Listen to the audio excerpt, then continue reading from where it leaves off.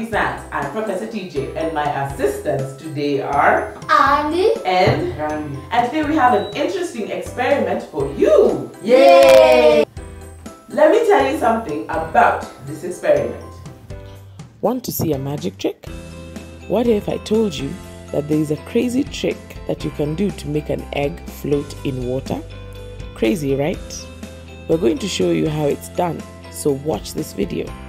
You won't believe what happens when you drop a raw egg into water. We're going to show you how to make an egg float in water. It's crazy fun and it actually works. For this experiment, you will need water, salt, an egg, clear glass, teaspoon, and food color. Remember to seek permission of an adult before doing this experiment. And remember, kids, always have an adult present as you're doing this experiment. Safety first! All the time. So Andy. Yes! And Randy. Yes. Are you ready to start? Yes! So let's do this experiment.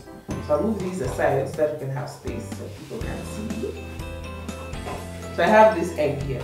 Yes. And then I'm going to pour normal tap water into the glass. Yeah. Yes. See? Then, what do you think is going to happen to my egg? Andy, what do you think? It will float or it will sink? Sink. It will sink. And you, what do you think? It will float. So they both give a bit different answers. Let's see what happens. You saw it, the egg. What did the egg do? Sink. It sinks inside, yes? So now I'm going to remove this egg.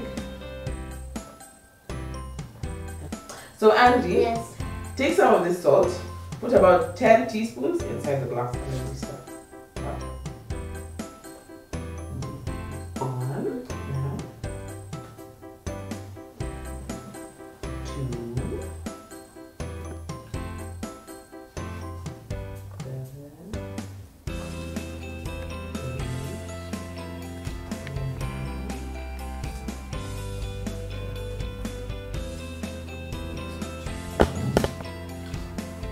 This is good. Now Randy, mix it up.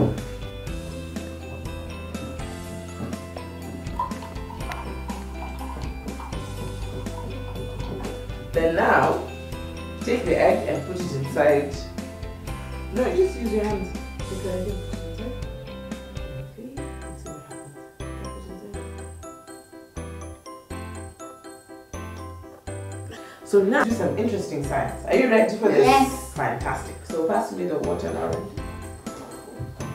And then we're going to pour some water into this cup. That should be enough. Then I'm going to take this food color.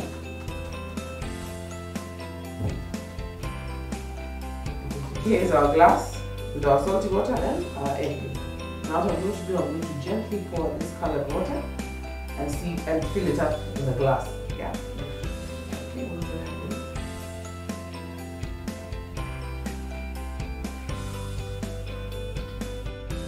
This experiment has all to do with density.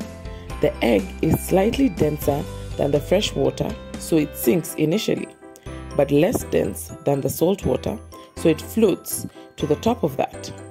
The reason we are able to put the egg in the middle of the glass, as long as it is done carefully, the less dense fresh water sits on the top of the more dense salt water and they don't mix together.